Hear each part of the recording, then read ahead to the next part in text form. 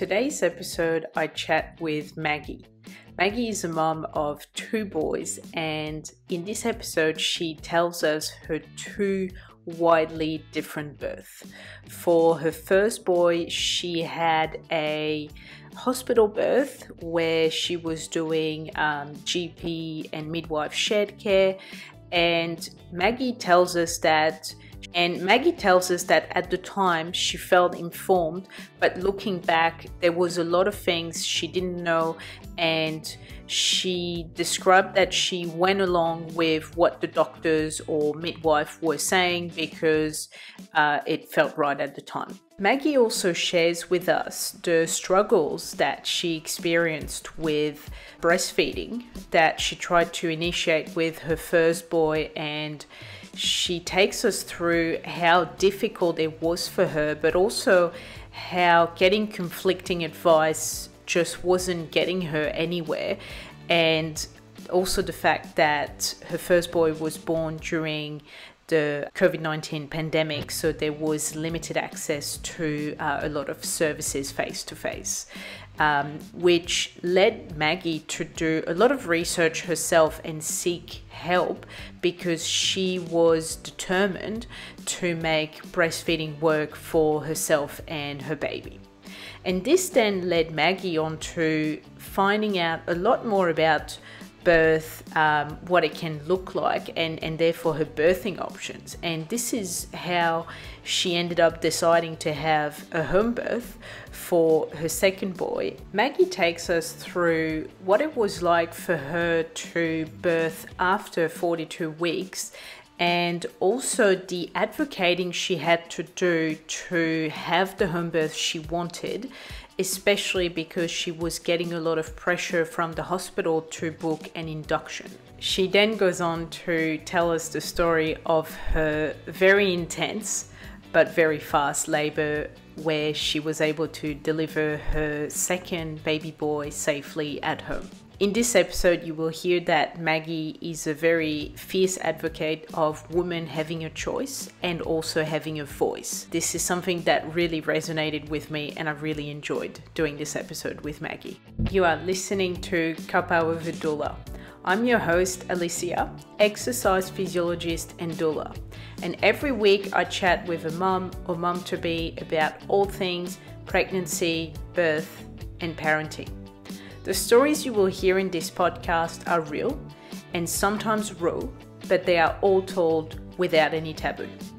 So grab yourself a cuppa, put your earphones in, relax, and enjoy this episode.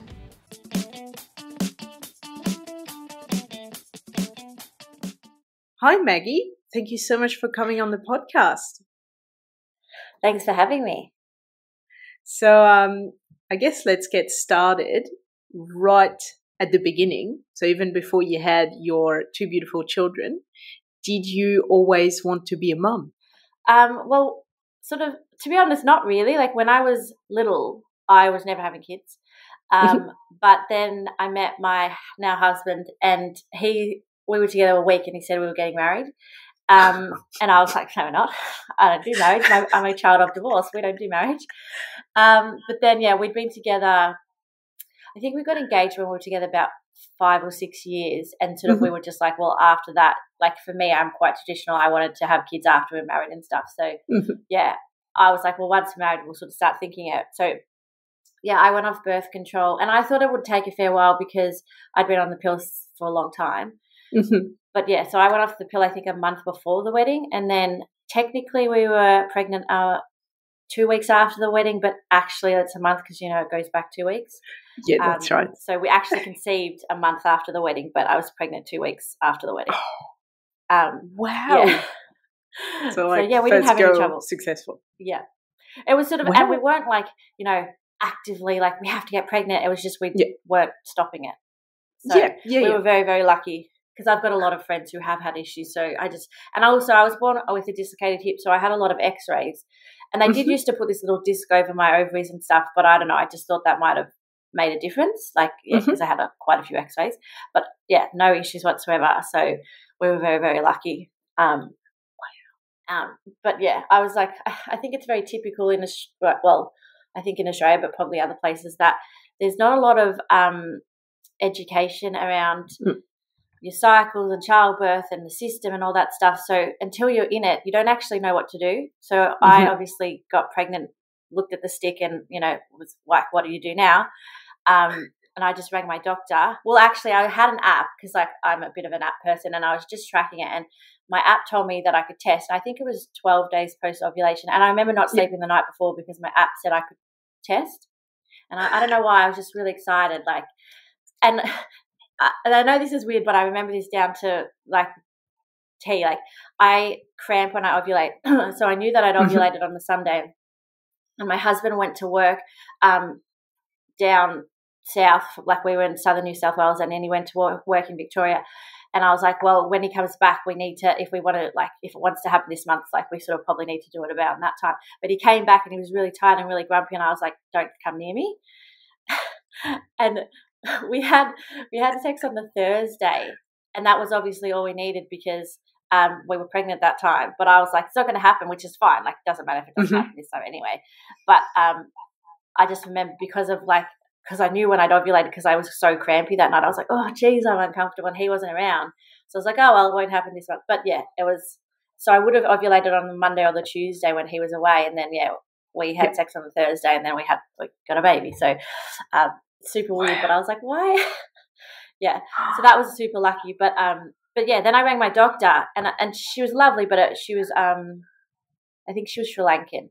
And I went in there, and I hadn't had skipped my obviously I skipped my period, but my period was due that day or the next day. And she goes, why have you come tested? Why are you checking? I was like, because my app told me to, and the thing's positive, 100% positive. And she was like, oh, and I'm like, why does it matter? Just do what you got to do. So that was fun. But then she did a heap of blood tests and stuff, and confirmed it and everything. And she also one of the blood tests she looked at, she must have seen something she wasn't sure about and made me do another blood test, and I ended up having to have thyroid med for that pregnancy. So I don't know what she looks for, but yeah, so I had a second blood test, and she just ended up giving me thyroid medication. And at that time we were in southern New South Wales, on the Riverina, and our family is sort of Bendigo, Ballarat, Victoria way. So I was trying to work out what we wanted to do. And obviously first-time pregnancy, I wasn't sure. And I sort of thought I wanted a doctor for someone who was going to be there on the day. And being where we were, it was at least an hour's drive to pretty much anywhere. So I was looking at maybe getting an obstetrician in Shepparton, which was about an hour and a half, and I had a few friends go there. But then I found out every doctor in Shepparton would see you through the pregnancy but wouldn't necessarily be there when on the day. And I was like, well, what's the point of that? That's the whole point.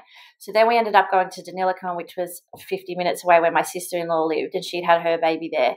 And I did shared care with the GP obstetrician / the midwives.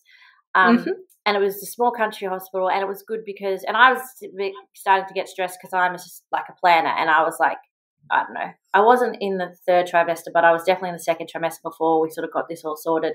So I was like,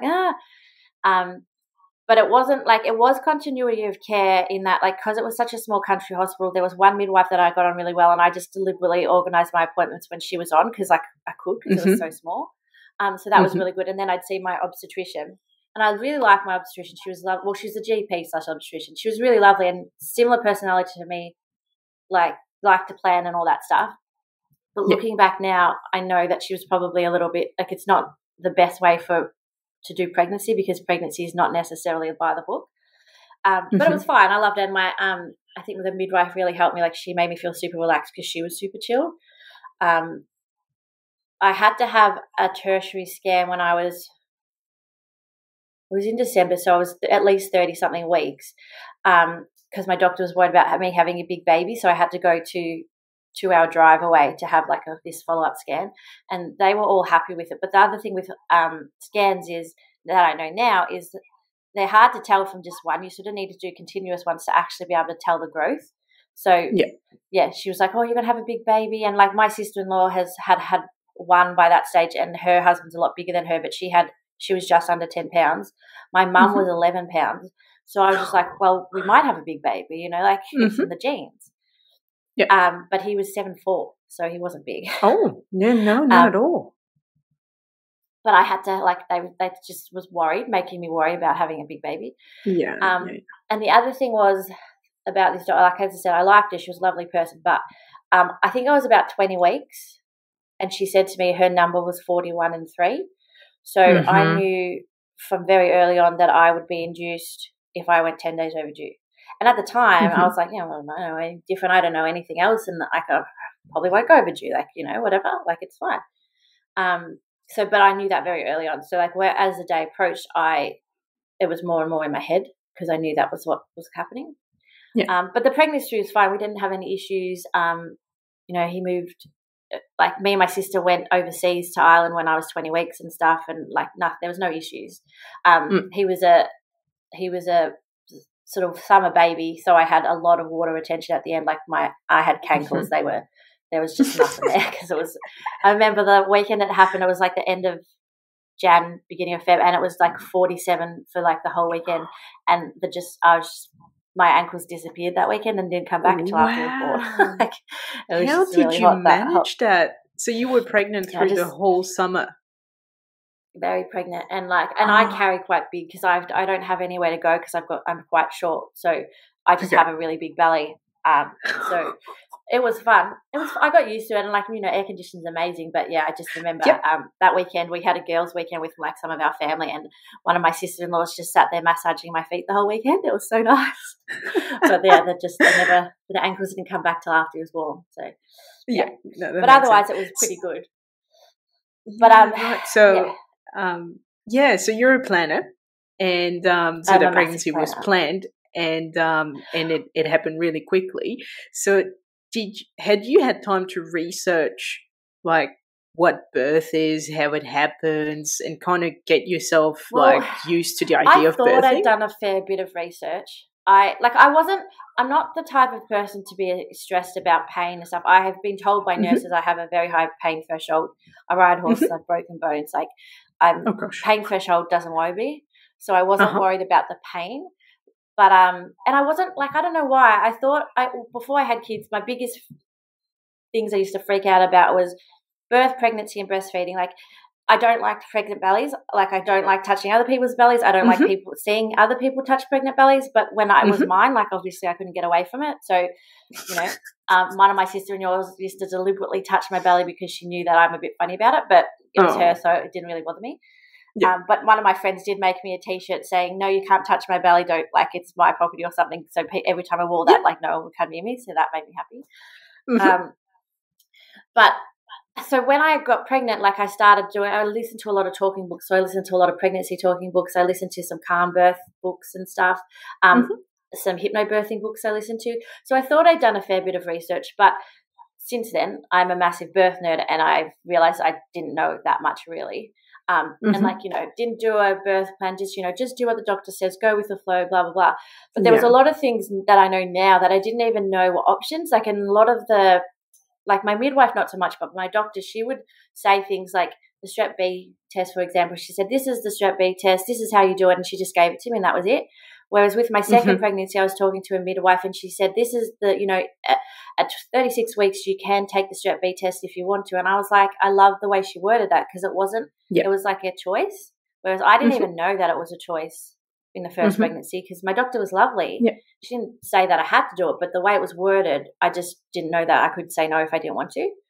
And that's sort of how the whole thing went. Like, she wasn't horrible. She was a lovely person, but she just, because I didn't know any different, I was just like, oh, okay, that's what you do, because that's what the doctor said. And I know that's the case with a lot of people, but I have now of the opinion that birth is not an illness. There's nothing wrong with the woman or the baby. So unless you have high risks, whatever the scenario is, you don't actually, your body knows what you're doing. You don't need all these extra interventions, which I didn't know at the time. And so I thought I was educated, but not really. But there's only so much you can learn in 9 months, and Yeah, of course. And see, what's interesting is this is something I have spoken about with other guests as well, the perceived authority of doctors, right? So, doctors have, they've done extensive studies, or they must know better than me. even though, it's my body, my baby, so I'm going to do what the doctor says. I feel like that's a bit ingrained in us. Like we just trust. It is 100%. We're made to trust, the hospital system, the doctors, and not that we shouldn't trust them, but as you said, I think there is room to ask questions. Yeah, and there is room to say, what happens with this? What happens if I don't do this? What happens if I don't want to do this? Can I have another option? And I think it's good to start questioning and just in a nice way, not nasty one, but just asking questions so that you know what the strep B test is for, and you know how it's done. You know what answer it gives to doctors. What implications got for your delivery and so on, just so you're informed. But we don't know to ask questions, and we don't know what we don't know. So as you said. And that's the thing, like when my doctor told me that she was going to do, her number was 41 and 3, she said, because I've done the research and all that stuff, and I was like, okay, she knows what she's talking about. And then when she did the strep B, I just did it. But I didn't know until afterwards. If I'd been positive, I would have had to go in early and had antibiotics. I didn't even know that was a thing. Like I just took the test. I didn't know if I'd been positive what the consequences of that were. Didn't have a clue. No one even said about it. I had no idea. I was negative, so it really didn't affect me. But at the same time, if it had been positive, I wouldn't have known any different. So I now, and like, if we have more kids and we have a twin factor, so like if we did have more kids, we could be highly likely to have twins, and so I wouldn't be able to have probably the more natural birth that I wanted, but I would go in there with all these questions and like, scenarios and work through, because I'm not prepared to just go along with everything now, because to me, my pregnant body knows what it's doing and I don't need any interventions. So good.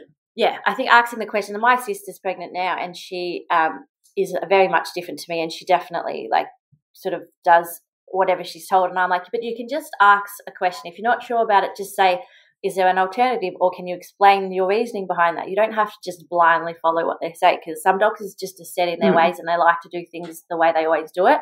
It's not necessarily the only way to do it.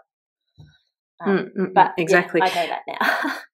Yeah, and that's right. You just don't know what you don't know. What I find funny as well in pregnancy is when you meet, the midwife or the obstetrician, so you're like early second trimester usually, they tell you, what their date is. They say, oh, yeah, you'll be induced at 41 plus whatever, right? And so that happened to me too. And I was like, okay, so like I think the number that I was told initially was 41 weeks. And I was like, okay, but at 41 weeks, I don't want to be induced. And then somehow that number changed, because I said, no, I'm not getting induced at 41 weeks. And at the time, I'm like, not even 25 weeks, right? And then all of a sudden, this date is getting moved further. So I got to 41 plus 5, only because I questioned it. But so I'm thinking, okay, so I questioned it, so I get 41 plus 5. What about all the women that don't question because they don't know to question, right? And so they get told 41. That's not fair that I get told 41 plus 5, because I'm like, I'm not coming for the induction. You can't induce me if I'm not present. I'm not coming. So it's just, I don't like that. The whole like, this is the day. No, I don't like the date too. One of my friends, she was booked to be induced, and like they didn't have a lot of time. Like they had all these slots, and she was like, it's a bit earlier than I wanted. And I was like, Jess, they're not going to like send the police around and bring you into hospital if you don't go. Like, it's your body, it's your choice. They can't make you do something. And she was like, oh, I'm like, so just see how you go. But if you don't want to go that day, they can't make you. And she was like, it's true. Like, I'm like, yeah, I know that, especially with big hospitals, there's a lot to work around. Like, trying to work out if there's a heap of inductions or Caesars planned, like they have to fit you in. But it's like, well, it's your body, you can choose. I mean, I think women don't realize that they can, but anyway. Yeah, that's right. And I mean, I certainly didn't know any different with my first. Yeah, that's right. And inductions have a place, and sometimes, maybe you need to be induced, or you want to be induced because, you're over pregnancy. That's a reason too. And that's good to have a plan in that case.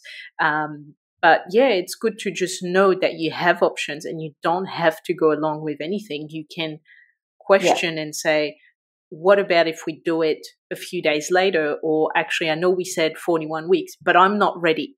I can't mentally, I'm not in a space to give birth. Can we delay it? And just back and forth, right? Yeah. Bargain, I guess. Yeah. 100%. And like I said, my first doctor was lovely, but I just didn't know to question at all. Like I just, went on. And I remember so we ended up going in, Dusty was due on the 25th of February, and I was really stressed about having a leap year baby because there was a leap year that year.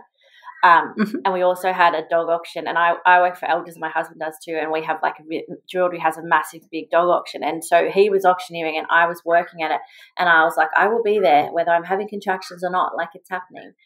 And so I feel like because I wasn't ready, like there was no way my little man was coming because my body was like, no. And as soon as Sunday hit, I was fine up until the 29th, and then as soon as the 1st of March hit, I was like, right, out you come, and that's when I started to get sick of it. So I was 41 weeks the following Tuesday, and still nothing. And I had a stretch and sweep, and got a few niggles, but nothing happened. And so then on the Thursday, we went into the hospital to start the induction process, and like it was fine, but like I didn't even know that I could push it out. And like for me, it was pretty good. Like I don't have a bad induction story, but now I wish I'd been like no. But anyway, so we went in, I think we got there about 5:36, and they put the gel in, and my waters broke at, I think it was about 10:30, and then that was it. Nothing happened. And so then the next morning, I think it was about 9:30, they put the catheter in and put like 15 mils of Pitocin in, or whatever we call it here. And then I don't know when they upped it one more time a little bit later, and that was it. So I had 30 mils total. So that was at 9:20, and he was born at 2:30. Wow. So I remember I remember my husband trying to tell me some joke or something. He was looking at his phone, and I remember just being like, not like really reacting. And he was like, oh, that wasn't funny. And I was like, no, because this going on is actually starting to hurt now. And he was like, oh, okay. But because I was induced, I had like the stupid monitors on, and I couldn't really move that much. So I ended up pretty much just staying on the bed and having my eyes closed most of the time. My sister-in-law, who's my husband's twin sister, we invited her to come because I wasn't sure how my husband was going to go. And her being his twin, I knew that if he needed to either be told to pull his head in or if he just needed some backup, she was the person to do that, and we're pretty close. So she didn't really do much. She just sat in the corner and was there if we needed her. But I remember her walking in, and I was on my side, and I think I was pretty much naked. I might have had a bra on. She walked in, and I just must have sensed that she'd come in. I opened my eyes, and she was like, whoa, you guys are in full swing. I was like, yes. And I don't know when, Nick must have messaged her because I didn't do that, like obviously got her to come. And she just went and sat in the corner and stuff. And then I just kept having contractions, and then I must have had a big one because I remember saying that felt different. And one of the nurses just put her fingers in and checked. She's like, yep, you're 10 centimeters, you can go. And the one thing I knew that I wanted to do during birth was like use gravity, so I wanted to stand up. So as soon as she said that, I just rolled off the bed and stood up and started leaning over the bed. But she said to me, I don't think I was necessarily actively pushed, like the whole push, but she said, you can start pushing now. So as soon as she said that, like every time I had a contraction, I would like forcefully push. So like I knew, that's what you do. Like you have contractions, so you push really hard. That's what I'd always thought. That's what happened. I'm not exactly sure of the time frame, but I remember getting to a point, and I was getting annoyed because he was obviously moving down. They were trying to monitor him. They kept moving the monitors, and it was annoying me. And I was like, it's moving down, obviously. Like, why do you need these bloody monitors? Like, they're moving down, obviously, because they kept losing it because he was moving. So then they put, do you want me to just put the little cap on his head? And I didn't know at the time that it was a screw, but they say that it's just like a little cap. I'm like, it's now I know that it's a screw. And I probably would have said, no, I don't want you to screw something into his head. But I didn't know what it was. I was like, yeah, fine. And that was better because they left me alone. And then not that long after that, I remember saying, I'm tired. And my doctor was there at the time. So she, as it says, the GP, so they have a local practice as well, and they'd come and go. And she said, I'm just thinking maybe we might, use the vacuum, his heart rate's going down a little bit, which as I know now happens with contractions. They go down and come up and like that's sort of part of it. But at the time I was like, And she's like, why don't you get on the bed and I'll set myself up and keep pushing and stuff. And then if the baby comes out between now and when I'm ready, that's fine. And if not, like, we'll get the ventouse on, whatever. Like, I just said I was tired, which I know now I was probably in transition and just needed that little break beforehand. Yeah. So I was on the bed, and it was only 10 minutes later and he was out. And she did put the ventouse on, and she was pulling really hard, my sister-in-law said. But she said, my sister-in-law with her first baby, as I said, she was almost 10 pounds. She pushed for over 2 hours. I think it was closer to 3 hours. I didn't even push for half an hour. Like, I could have been allowed a bit more time by myself, I think. Yeah, definitely. But she was there, so it was easy because she was there. She was about to go back to the clinic, but she was physically there, so it was easy for her to do it then, and he'll be out, and then the baby's born and she doesn't have to come back. It's done, I think, was like, now looking back, that's how I think it was. It was just easy for her because she was there. As I said, I like her. She's a lovely person, but it was easy. Because, he came out 10 minutes later, yes, with the help of the ventouse, but the fact that I wasn't pushing for more than half an hour makes me think if she just left me alone, I would have had him out by myself without any help, Yeah. But anyway, he came out fine. He had a little bit of a cone head, but it went down really well. He didn't have any bruising or anything. I tore, I don't know, I think I had 2 or 3 stitches, but I had no drugs. Like, they tried to give me the gas at one stage, and the nurses kept saying, breathe in through your mouth and out through your nose.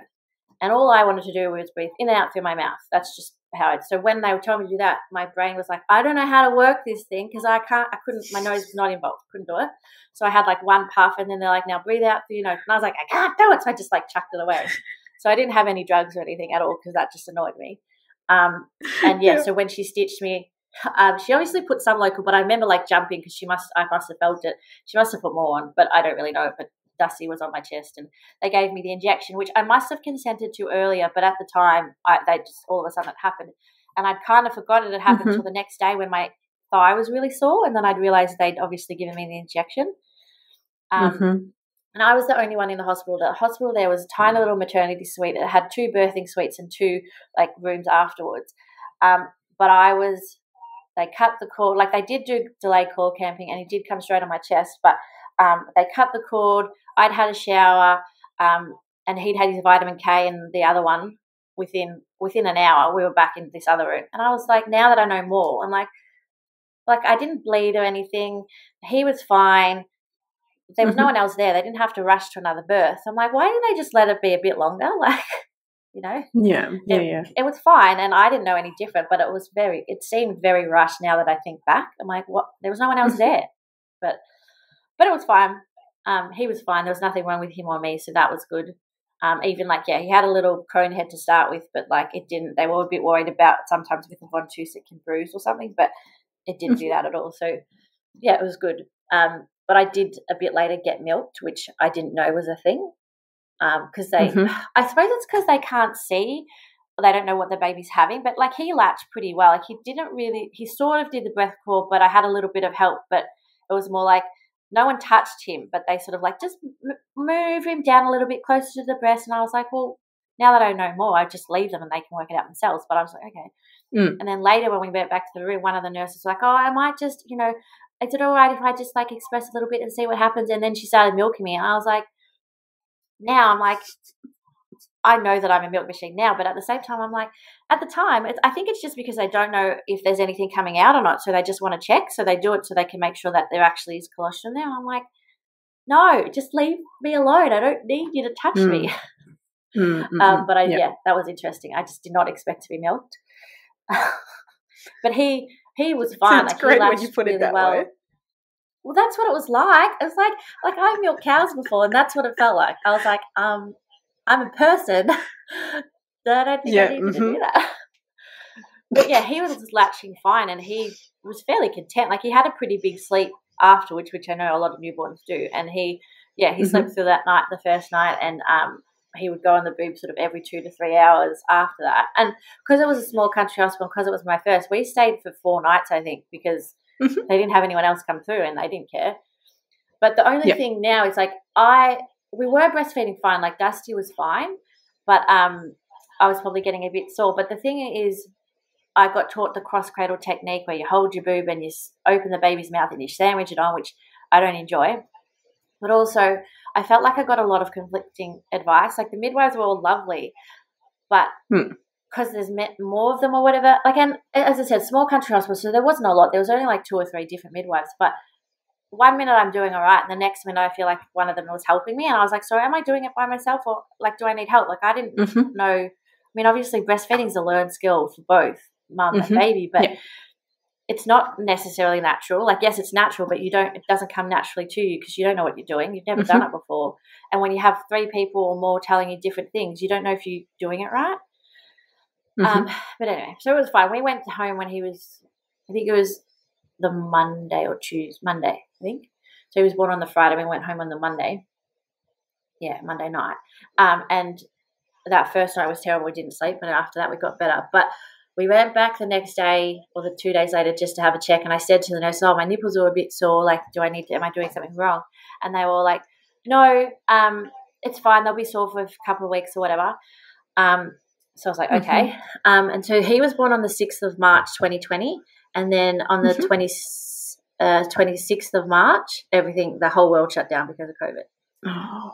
So we went home, and I was doing okay, but I was told, because where he was born in Deniliquin and where we lived in Jerilderie were different, like councils and stuff.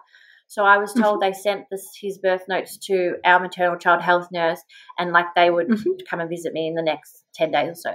It was 3 weeks later, and I was like, I haven't seen a health nurse. Like, what's going on?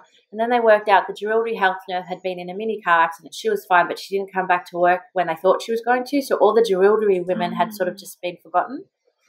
So they ended up getting the Finley lady, which was half an hour from Jerilderie, to come out. And she came out, said he was going well, watches breastfeed, said he was going fine. I was like, well, why are my nipples still sore? And then she was supposed to come out like a couple of days later, and she rang me and said all the rules have changed and she couldn't come. Like the morning she was coming, and because it was everything was shut down, like we lived in New South Wales, all of our family were in Victoria, so they couldn't come into New South Wales. So my husband was home a bit more because we work in ag, so we're central services, so he could still work, but he couldn't go to as many places. So he was around a bit more than normal, but I was sort of hoping my mum or my mother-in-law could come a bit, and just, my mum and my mother-in-law both came once within that 2 weeks before everything shut down, and then they shut down. They weren't even allowed into New South Wales.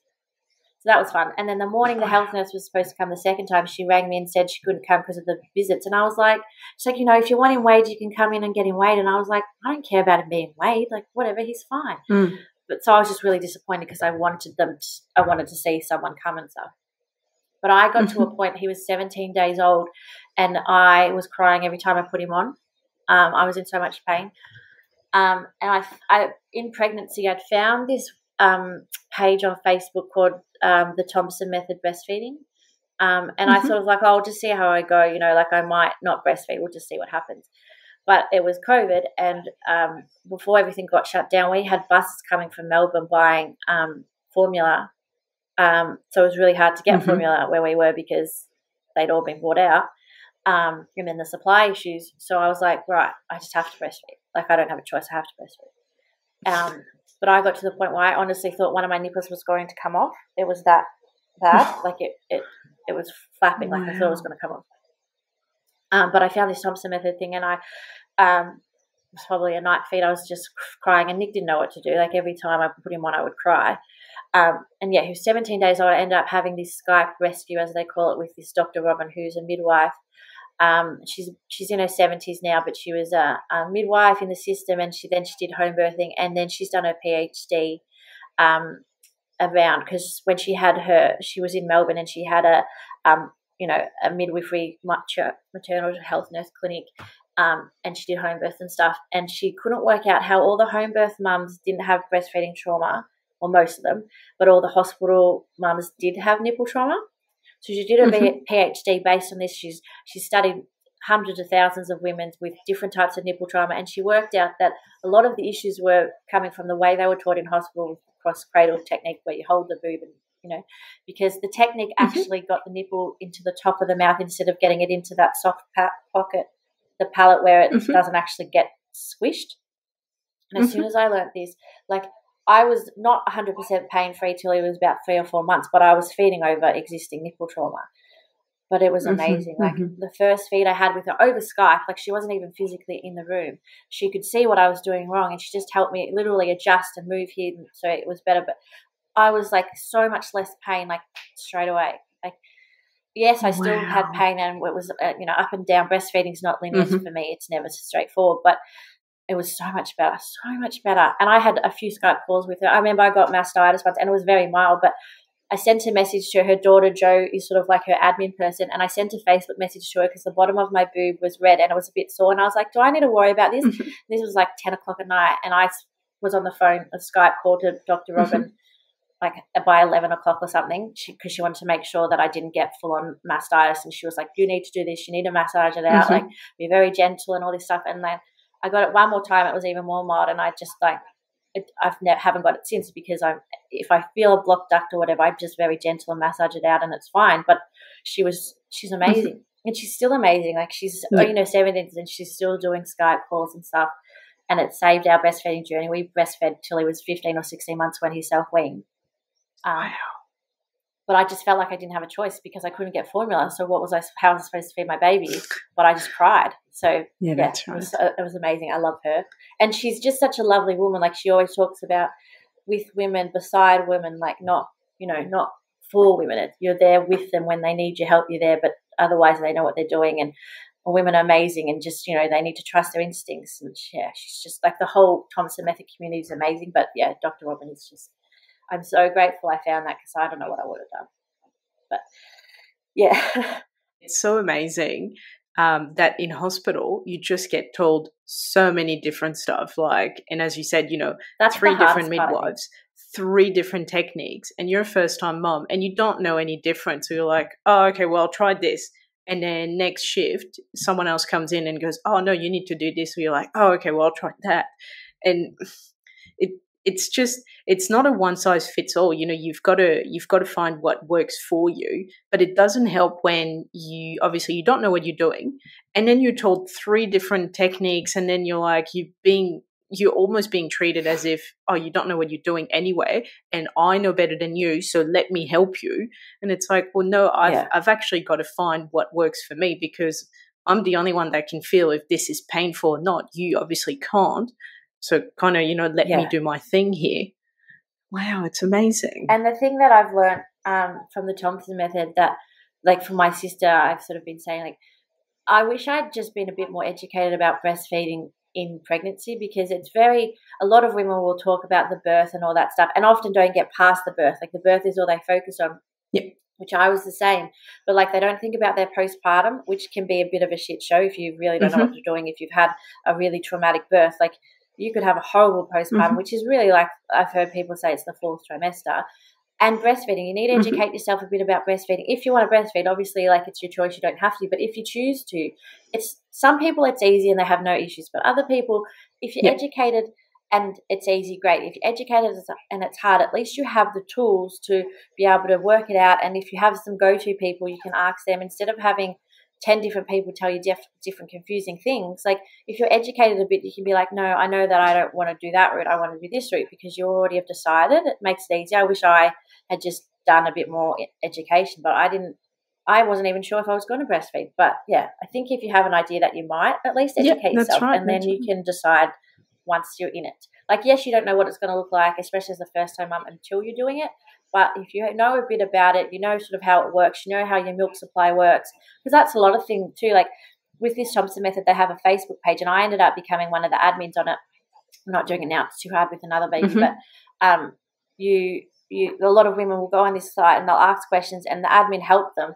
And a lot of the stuff we saw was like women with low supply, especially by 3 months. But the thing is, you have to start your supply well from the beginning. And, like, women don't, if they're not educated, they don't really understand how supply works. So then they're told to do a top up with formula, and then that makes their supply suffer again. And, like, it's this vicious cycle. But if the healthcare providers are saying, here, have a bottle, they don't realize that that's actually stuffing with their supply, but that's what the professionals are telling them to do. So it's like, they're told. One of my friends was telling me the other day, she was pumping, breastfeeding, and doing bottles, and she just mentally, like, had to stop because it was so hard. And I was like, that's the top up trap. And she's like, I know, but I didn't know that at the time. And I was like, that's what the professionals told her to do. So if you want to breastfeed, educate yourself in pregnancy, because then at least you can start off right. And if you have issues, you have issues, but you can work it out, and it's not as a big a deal because you kind of know where to go or what could be the issue. Like this time around, the second time, I was like, I still had a few issues, but it's so much less stressful, less worrying. Like, I didn't cry every time I put him on, Yeah. Everybody needs to. It should be a part of like the curriculum at school, like pregnancy, birth. I know that when I did sex ed at school, it was like, this is how you get pregnant. Don't get pregnant. But I was like, now, since I've gone through it, I want to know about the Australian system. I want to know the different options about, like whether it's obstetrician-led, the continuity of care-led, midwife, whatever it is. I want to know how my cycle works, because I definitely don't remember learning about that in sex ed. I want to know, all the different people you have that you can go to support during pregnancy and postpartum. And, we don't get taught that. You don't get taught it until you're going through it, and you have to work it out yourself. Like, that's why I like, unless you're looking for it, you don't necessarily know what to do. Like, I have learned all this stuff because I look for it. But, some women, like my sister, she's very much a head in the sand kind of person, which is fine. But, if you don't go looking for it, you don't know what you don't know. And then all this stuff can happen because you're uneducated, which is not, like, as I said, I feel like it needs to be within our education system, so at least we're a little bit prepared. But it's just, I don't know, it's a taboo topic. Yeah, it definitely is. And it's so funny because everything you've just said, I had another guest and we literally talked about that for, I think, 10 minutes. And she literally said the same thing as you. It's the sex education you get is about do not get pregnant and use a condom. And that's it. You're not told how you can get pregnant. You're not told how your body works. You're not told about your cycles or, what's an ovary, what's a uterus. You're not told about that. What you're told is do not get pregnant right now, and here is how to put a condom on. And that's obviously the aim is not to tell people, oh, this is how you get pregnant, but it's more about saying when you have sex, if you have unprotected sex, you can get pregnant because there is a thing called ovulation, and this is what happens during ovulation. And ovulation happens not necessarily on day 14 of your cycle, because women have different lengths cycle and so on. And those are some symptoms of what you may feel when you are ovulating. And if the egg gets fertilized, then this is what happens. And you're just not told that.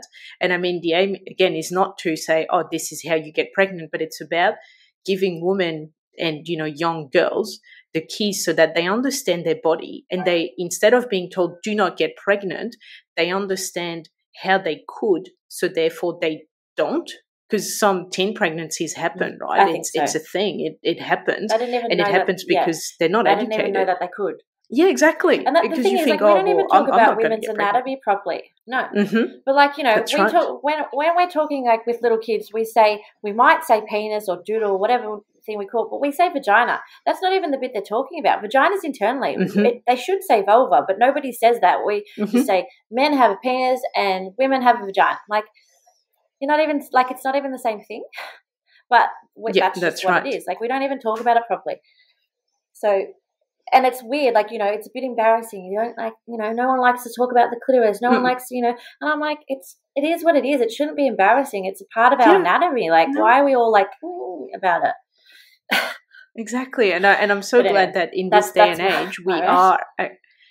Yeah, I know. And I'm the same. I'm so glad that now we're starting to say, look, we need to use the correct language so that we know what we're talking about. We're not just using an umbrella term to talk about like the female anatomy as defined by the vagina, because it's not, Yeah. No, that's why I said when my sister was talking about it, I was like, oh no, my sons are going to know that they have a penis and the bit they're looking at is the vulva. That's what I'm saying to them. It's a vulva. Good. Even if that's where we start. Like, yeah. I suppose we should that's keep a start. Going. So that's I'm very good at ranting about this stuff. Yeah, no, that's all right. That's right. So how was like your I said to my sister, she's having a little boy. It was pretty good. I mean, it was weird because it was COVID. COVID was like, it was good in the fact that like I had to work out how to be a mum, and I I sort of worked it out my way because I didn't have necessarily anyone to help. Like, I love my mother-in-law, and obviously my mum's amazing too. But me and my mum sometimes clash a little bit.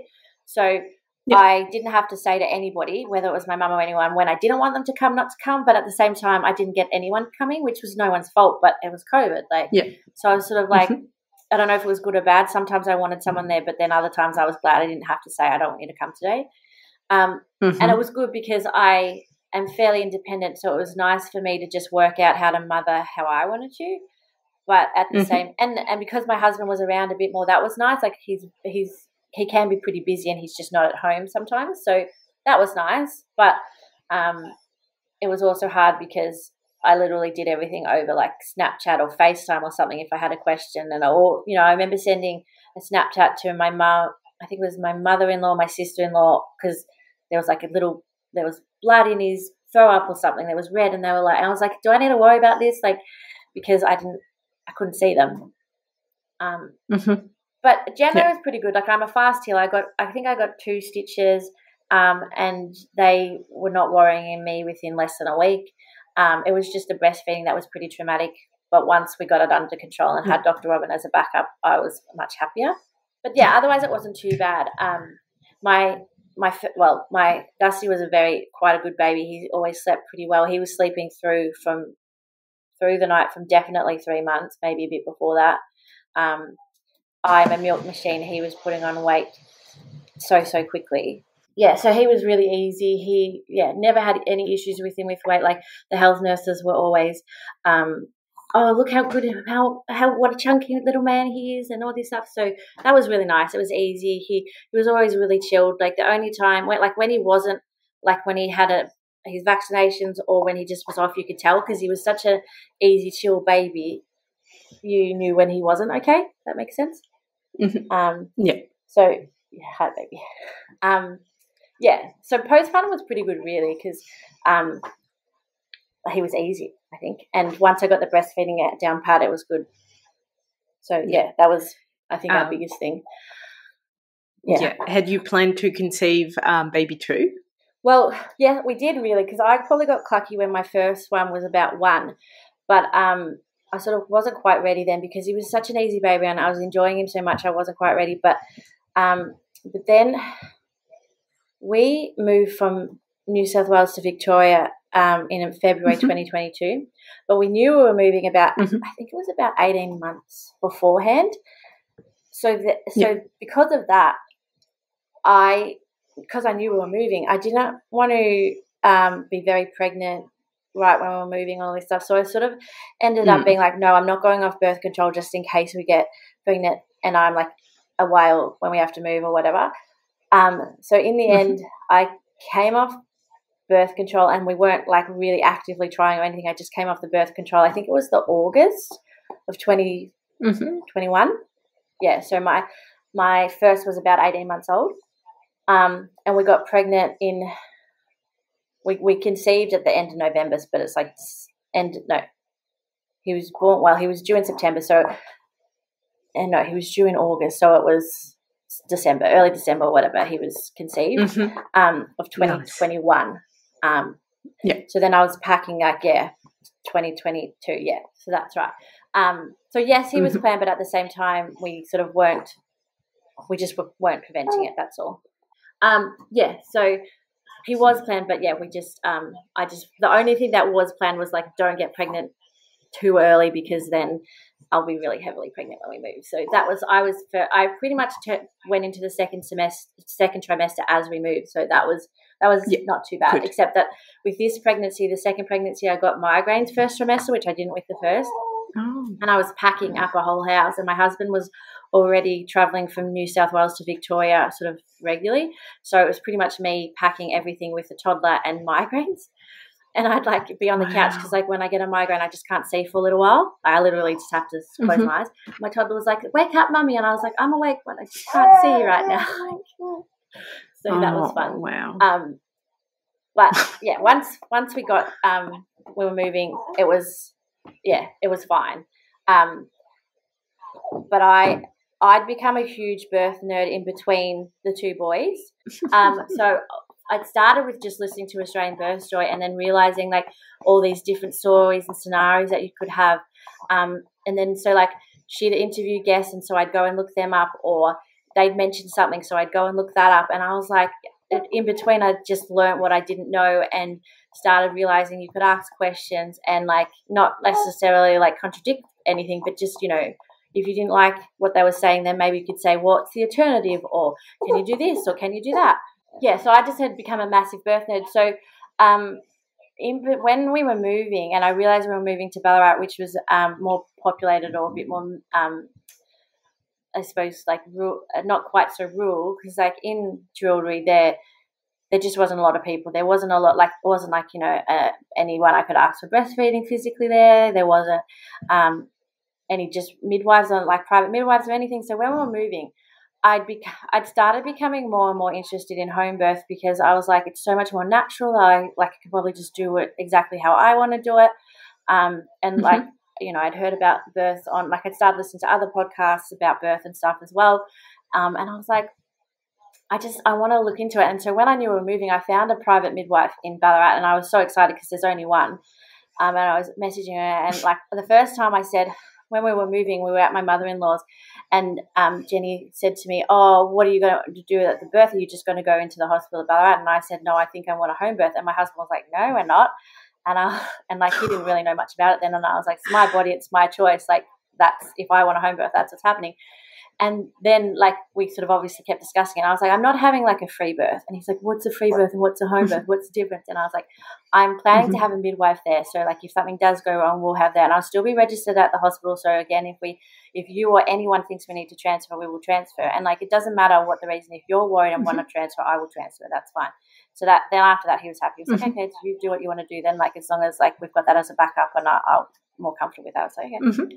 So yeah, I started talking to Katie from Ballarat Midwifery, and I love her. But as soon as we got into town, I'd sort of emailed her before we moved, and then once we moved, we had a catch up, and she's like, you know, we just need to have a meet to make sure, you know, you're happy with me, because you might not feel we click or whatever. I liked her the minute I met her. Like she was amazing, and because it was a home birth, all my visits were at home, so she'd just come out to me, which was great because I work from home. And yes, so she would always come out. We just started working out the plan, and she's obviously a birth nurse, being a private midwife. She also works at the private hospital in Ballarat, so she sort of sees two extremes. But I just love, we were on the same page. She was basically not going to do anything to me or touch me or anything unless I wanted her to, or unless she thought she really needed to. I said to her at one stage, I said, I don't know if it's a bit late, but if you have a student that might be interested in seeing a physiological home birth, like get a student out. So she got one of the students that worked at St. John, and she came out, which is great. So she came to every appointment when she could. Sometimes she was working at the hospital or whatever, but she tried to come to everyone, which was good. And she was very excited because, especially working at the private hospital, you don't see a lot of physiological births, because obviously at home birth, like you don't have any pain relief or anything, and I wasn't worried about that because I really didn't have it with my first anyway. The only thing I was interested to see is, because my first one was all augmented with medication, I wasn't sure how quick it would be, because I thought, well, maybe it was quicker because it was, you know, induced, like who knows. So we were interested to see. But we got to, so I worked until, I was due on the 30th of August, and I worked until so that was a Tuesday, and I worked until the Friday. But I work from home too, so like I work in ag, but I work from home, so I wasn't too stressed about it. But at the same time, I wasn't organised enough, because I was supposed to put your paperwork in 10 weeks before the birth, before you go on leave, but I put it 10 weeks before the actual due date. So I was like, oh, oops, just got that in. Yeah. So it was fine. My boss is really good about it, and he's like, you know, if you have to go early, you have to go early. I was like, I will go overdue. I won't go early. I can guarantee you I won't go early. And I didn't. So the thing that I've discovered and I've worked out, I hate due dates, because even if I assumed that I was going to go late, but I still would have liked to go on my due date, because like I know the date, you know. Yeah. And like one of my other favourite podcasts I listen to is A Great Birth Rebellion with Mel and B, and they talk about you should have a birth month. So the way we work out due dates is dates back from the 18th century or something. So I'm like, yeah, that's right. And yes, it's like roughly right, but I just don't like really like that's still what we're using. Yeah. And I obviously don't go with that due date that they figured out, because I just go late. I cook them longer. So yeah, 40 weeks came around and still no baby. And I was like, got to 41 weeks, still no baby. My midwife wasn't pressuring me. She's amazing. But my husband was starting to get a bit stressed because we choose to have babies at the perfect time. And, like, it's just starting to get his busy season. And, like, he works in agriculture, so it's busy when it's busy. Like, you can't really do – that's when the stock need to be sold or whatever it is. So that was fun. Yeah. So we got to 41 weeks and I was like, well, he's got to be due soon because, like, with Dusty, he was 41 and 3 and was induced. And I was just like, I just honestly feel like he would have come in the next few days, but we just didn't give him that time. So it worked out the same. Obviously, my cycle is, like, very perfect because both boys ticked over on a Tuesday. Yeah, so both boys kicked over on the Tuesday, so therefore, like, they were exactly the same on the Friday, like, they were the 41 and 3. So I was like, well, if he doesn't come on Friday, he'll, like, come over the weekend. We got to 42 weeks, which was the Tuesday. My husband was stressing because he'd already changed some of his sales. Like, he's an auctioneer, so he was, like, booked to do some stud sheep sales. So my husband was supposed to go to the Riverina to do a few more sheep sales, but he's already had to cancel a couple because Teddy still wasn't here. So we got to 42 weeks, which was the Tuesday, and my midwife was like, it's up to you. We will support you in any way you want to do. She's like, but maybe, like, do you want to book an induction? I was like, not really. And Nick was getting stressed. He's like, I've got a massive week next few weeks. Like, so in the end, and we were going from 41 weeks, we were going to the hospital to get semi-regular scan. So I think 41 weeks would have been the previous Tuesday. So from, like, 41 and 2 or something, we were going every second day. And the thing was, like, he had very regular movement. So every morning when I was having a cup of tea, he would be kicking me, and it was the same every morning. So I wasn't worried at all because his movements were exactly the same. Yes, I was sick of it because, I was way overdue and, like, sleeping is crap and all that. But he was, I wasn't worried. And we were having the scans every second day anyway. So that was, like, always good. Like, they were always happy with his movements and stuff. And most of the doctors were pretty good, but I was highly educated too. Like, I had one of the doctors, she was lovely, but she was like, the stats after, 41 weeks and, they get doubled by 50%. And I'm like, yeah, to 0.1. Like, their stats obviously, like, they stress about, the stillbirth rate and stuff. But I had read all the research. So instead of it being, I think it's 0.5, once they go to 41 weeks, they say it goes up by 50%, which is still 0.1. But if people don't know the stats, that's a scary stat, 50%. That's right. But I was like, yeah, and I told her the stats, and I could tell she was a bit shocked because most people probably don't read the stuff. Like, Katie, my midwife, had sent me all the different things. She was like, have a read this. What do you think about this? She's like, these are all just the different options, the different stats. I'm a bit obsessed with Rachel Reed. And I read her book about induction matters. I also read her book, A Birth, A Rite of Passage. Like, so I knew a lot of the stats, and I knew, like, I'm very much aligned with what Rachel sort of talks about. So I was like, I'm fine, and he's moving, and the scans are all saying he's fine, the fluid's fine, like, he's fine. But it was more the stress of, like, what my husband needed to do and stuff. So in the end, I think we went in on the Wednesday and we had the best doctor. She was so good. She was like, what can I do for you?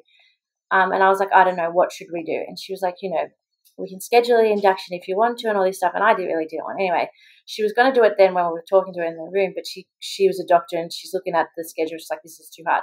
So someone rang me back from the scheduling that in the maternity ward that afternoon and was like, looking at it, trying to work out the schedule, we can do it for tomorrow. And that would have been the Thursday. And I just burst into tears and said, no, I'm not doing it tomorrow. I can do it Friday.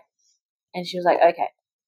So she was booking it, she was working it out, and she kept saying, now do you consent to have it? And I kept saying, no, I don't want to have it. I feel like I need to have it because nothing's happening. My body's not doing what it needs to do.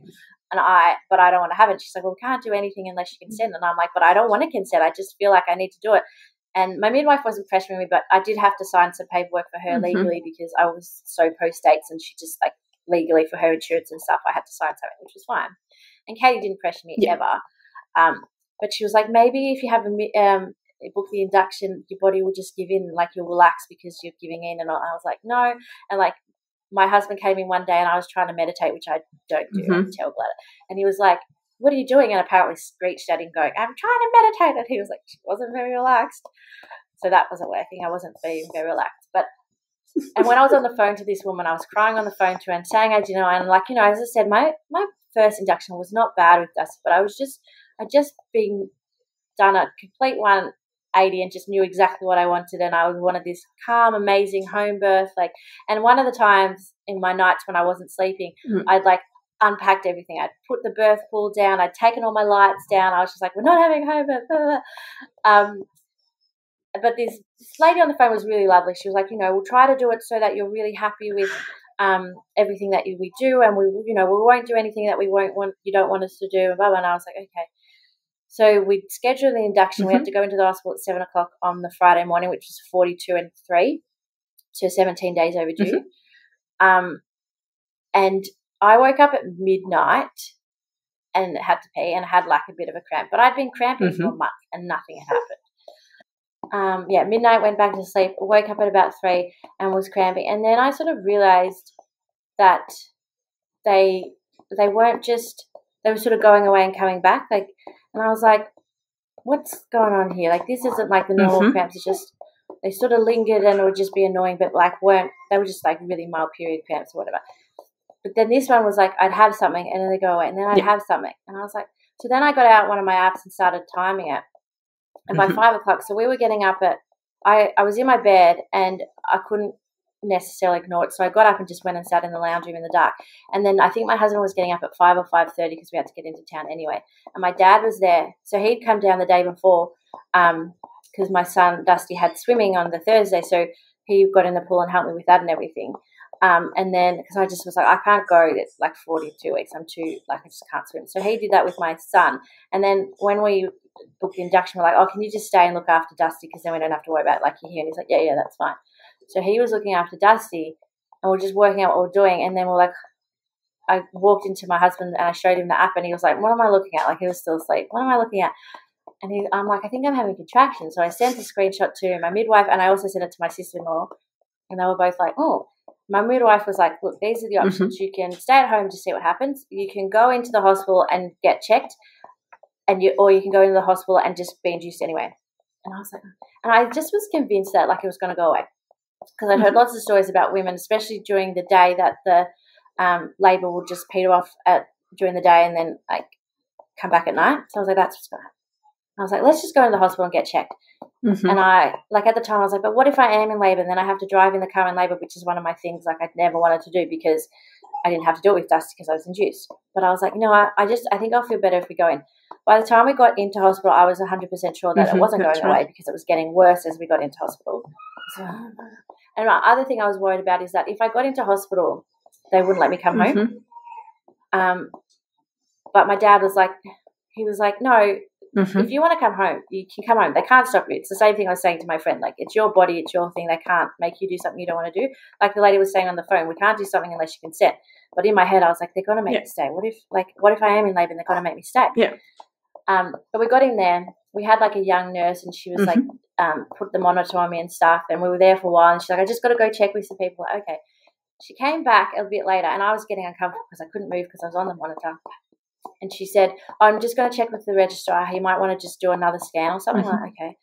So we're waiting there and I was getting annoyed. And like I was sitting down and then I'm standing up and I couldn't really move because everything. My midwife was there with me, Katie, and I was like, what's going on? I just want to go. And so she went and found another nurse who was an older nurse. She's like, oh, I thought you'd already left. And we were like, we don't know. Something about a scan. And the midwife said, I'll just give him a vaginal exam and then you can go. And I was like, in my head, I'm like, what's the need for that? But again, vaginal exams don't worry me. I have a very high pain threshold. They don't hurt me at all. Katie even said to me, oh, can you get pregnant all the time? You're so good for students to test on, because the student midwife did it with me a couple of times. The first time she did it, she was like, oh, I think I've got it. I was like, no, the cervix is further back. Keep going. And she was like, oh, this is good. Katie's like, this is great. You don't even flinch. You don't even move. Like, you're so good to test on. I was like, yeah, I know. So they did one. Katie did one. And she was like, I was 4 or 5 centimeters then. And I was like, yeah, whatever. But then they let me go. So I don't know why they needed that. Like that. But the thing is, so I was there to be induced, and they had another 4 women coming in that morning to be induced, and they also had every suite full with women who'd birthed the night before. So they had no room anyway. I was like, how are they going to fit all these women in? But so this is at the public hospital, obviously, because like we didn't do the private because I was having home birth. But I was like, they were quite happy for me to go home because it meant one less bed to worry about. So we went home. So we left at about 8, and I think, and home's about half an hour from town. And Katie was frantically, as we were leaving, working out the second midwife because we sort of were booked to be induced, so we hadn't needed a second midwife. So she's like got a little group chat working out who she was. And when we were leaving, she was on the phone to another one, and she waved to me, said, "I'll meet you at home. I'll be right out. I'll follow you guys out." Like, okay. We got home about 8:30, and Dusty was still there. And we were trying to ring Dad, but we couldn't get onto him or something. So when we got there, Nick just started getting Dusty ready, and Dad was going to just take Dusty to Nick's parents' house. And Dad was going back to Melbourne so that I didn't have to have Dusty there. I just was like, I can't have Dusty when I'm trying to have a baby. And I got out of the car and was walking inside. And Dusty came out and goes, "Mummy," and I was like, "No." And he just ran inside and was like, sort of half cried. I was like, "Daddy, Mummy's not talking." And he was like, "No, mate, she's not talking." So I just got myself inside through contractions. And, like, by the time we got home, Katie had said to me, she sent me a message and said, "When you get home, put the TENS machine on straight away." And I was like, "Yeah." And, like, it was in the car, so Siri spoke it. And Nick was like, "What's the TENS machine?" I was like, "It's like, it's the machine." Like, I just couldn't talk. I was like, "It's just whatever. We're not discussing this right now." And I was like, and because I was in the car, we had the baby seat, the capsule already there, and I was in the front seat. I couldn't put the front seat back because the capsule was in the way. So I'm like crouched in this, like I couldn't stretch out. I just wanted to stretch out, and I couldn't move. It was bloody car. It was the worst part of the whole labour because I was in the car, which I didn't want to be in the car when I was so in labour. So I managed to get myself up to where we were supposed to have like our little lounge room where I was going to have him and everything, and Dad was getting Dusty ready, and he walked out the door and he was like, "Good luck, beautiful. I'll see you later." And he just left, and I was like, And Katie arrived like not long after that. And yeah, I remember saying, "I need to go to the toilet." I went to the toilet and stuff, and then I said to Katie, "I feel pressure." And she was like, and look, my husband had got a coffee, like he was just sitting there like, it's going to be a while, it's going to take a while. And then I said, "I feel pressure," and she was like, "Is it baby or waters?" I'm like, "I don't know. It's like, I just feel pressure." And then I had another contraction and the waters broke. And then Katie and Nick both looked at each other and were like, "This is on. Like, we really need to." And my student midwife was out in town, and she said, "I've got an appointment to go to. Do I have time to go to the appointment or should I come out?" And Katie was like, "Oh, no, go to the appointment." And then when this happened, she was like, "No, come out right now." So Taylor, instead of going to the appointment, came out, and she got there, and that was fine. She was there.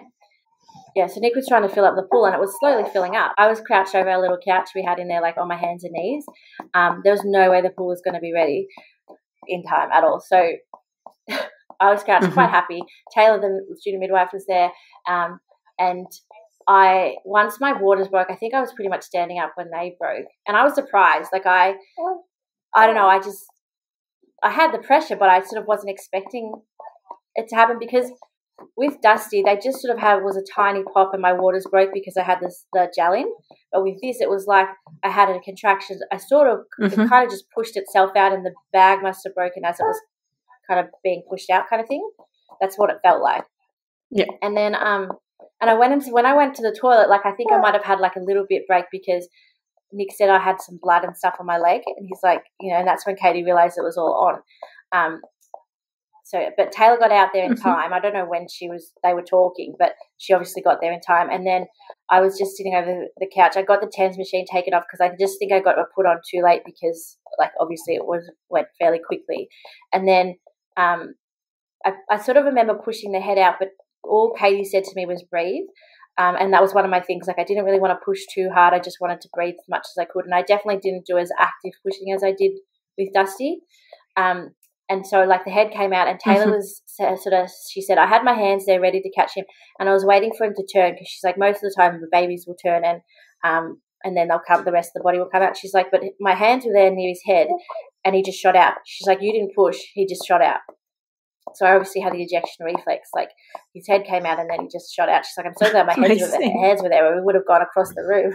I was like, "Good." And she just passed him through my legs to me. And I just, like, Nick's got a video too. And Nick, all of a sudden, like, Nick was sort of in the room, but he wasn't necessarily right next to me because I sort of said to him I wanted a bit of space.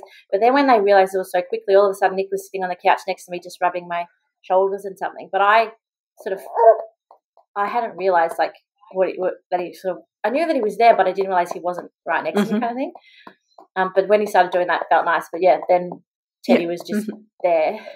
And so that was all we got home at 8:30 and was born at 10:34 or something. So it was a lot quicker. So I didn't have drugs this time, so I must just give birth quickly because he was out quickly. And so Taylor passed him through to me, and I was just holding him, and I was just like in tears because I got my home birth and he was here, and like I started doing the shivering thing, you know, from the adrenaline and everything. But I just kept saying, I can't believe it. Like, I got my home birth. I can't believe it. And like, if people say stuff to me today, I'll still tear up because I got the home birth I wanted. Like, makes me so happy because I got it. I didn't get in the pool, but I got my home birth, and I wasn't really stressed about the pool. I didn't know if I wanted to be in the pool anyway, but we didn't have time, and I was quite happy in the position that I was in.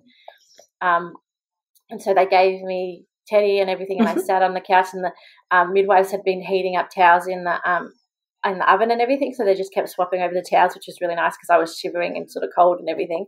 And I had Teddy on my chest, and then they had one of those birthing stools. I think it was probably maybe 15 minutes later or something.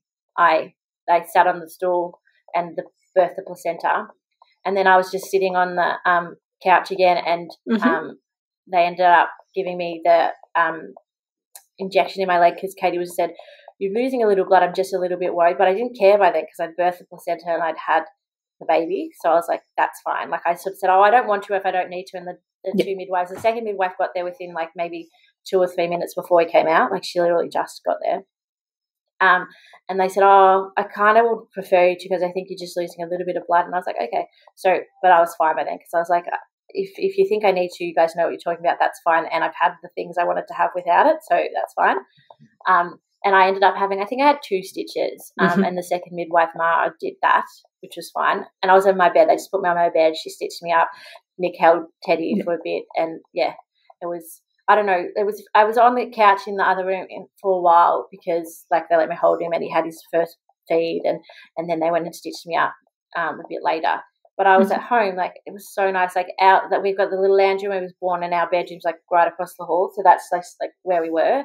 And I went and got in. They put me in the shower when I was ready, and Nick just had a cuddle with new bub, and it was just, I was at home. I didn't have to go anywhere. As soon as I was feeling fresh and stuff, I just got straight into bed, and the baby came over to me, and like I was at home. I had my home birth. I had my baby. I didn't have to go anywhere. I had my beautiful midwives. Like they went and got me some food, and one of them got me some electrolyte drinks, and they weighed him and everything. And my dad saw a photo of him and said, "I thought he was a Caesar baby," even though I knew that he wasn't because his head was so perfectly round. And Katie said he was just obviously sitting in the exact perfect spot because it didn't take him long to come out. His head was like really not misshapen at all. She said my placenta was one of the best placentas she'd ever seen. She said, "I've seen worse placentas at 36 weeks and you were 42 and 3. She's like, he was perfectly fine in there, which I knew that he was, and she was fine with that too. I just, if any, and like my body did it, like totally fine.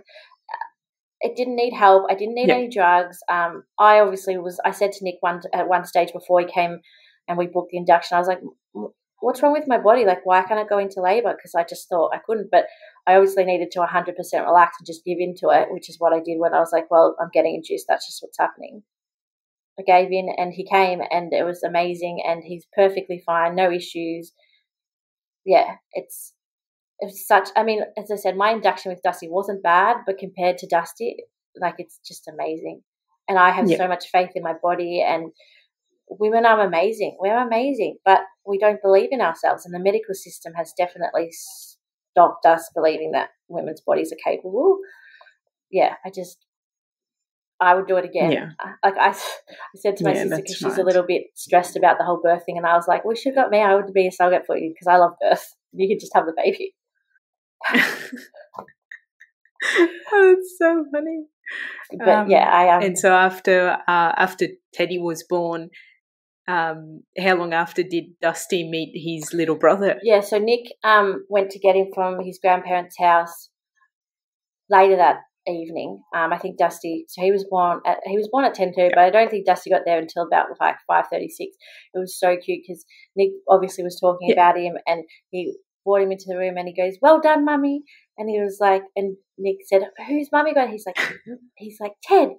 Dusty came and had a cuddle, and he's almost 3, so we still have the occasional like kidding or like whatever, but every day I love my little brother, and Ted absolutely adores Dusty. Like, he smiles at him every time he talks to him, and Dusty's the one that gets him to laugh the most. And, you know, but every now and then we have a toddler tantrum and Dusty throws something at him. But, you know, generally it's pretty good. We haven't had any major issues. So it's been nice, because I was a bit worried, because obviously the first child or only child. So, but Dusty's been really good and really helpful, and loves his little brother. And the whole pregnancy, I was convinced it was a girl, because Dusty kept saying he was having a baby sister. So we were a little bit worried that Dusty might not like that it was a boy, but he hasn't bothered. That hasn't bothered him at all. So that's been good too. Okay. Yeah, and like with the postpartum, again, I healed pretty well. But breastfeeding, I had a little bit of nipple trauma, because Ted had a fairly like a little jaw, and it was a little bit recessed. But once he sort of grew a bit, it all went away. It's been fine. So. But again, like once I got him latched, I was able to adjust him, so I didn't really have, like, it was just some minor grazes as opposed to like full on my nipple was going to come off kind of thing.